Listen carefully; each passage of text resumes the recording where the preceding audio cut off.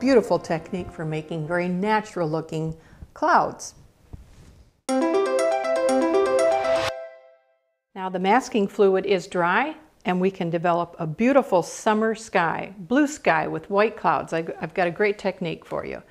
We wet the top with a nice big flat brush, just lightly touching the paper, but making sure it's completely wet, not standing water, just dampened. Okay, now we're going to take that same brush and a strong mixture of cobalt blue, and we're going to start down the sky. Nice strong color.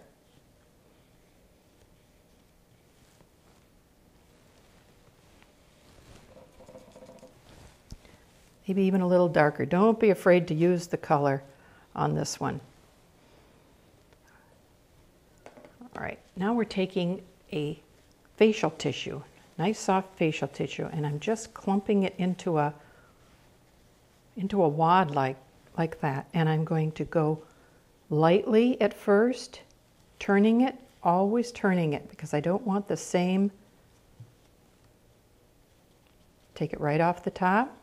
Now I'm coming back in a little stronger.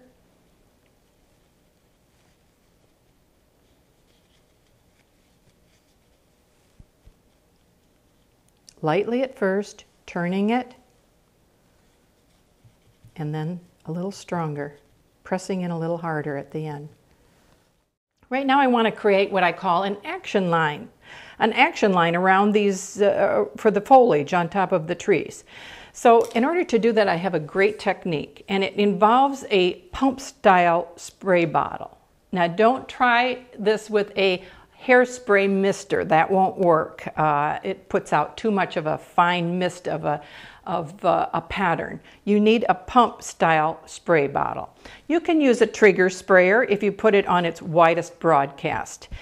What we want to do is just spray an area over the top edge of the trees, and I want to hold my spray, I'm going to hold my hand over the part I don't want to get wet, and I'm going to hold the spray bottle up about 10 inches from the paper and give it 1, 2, 3 sprays. That's just about right. Now I can see that the water droplets are just starting to mesh together a little bit. So I'll start over here. I have a number 3 brush, and I'm just going to tap into some of that that water that's sitting on the paper. And go back into cobalt blue. Just let it run. Don't try and do it yourself. Just put it down there and let it run on its own. And then you can come down and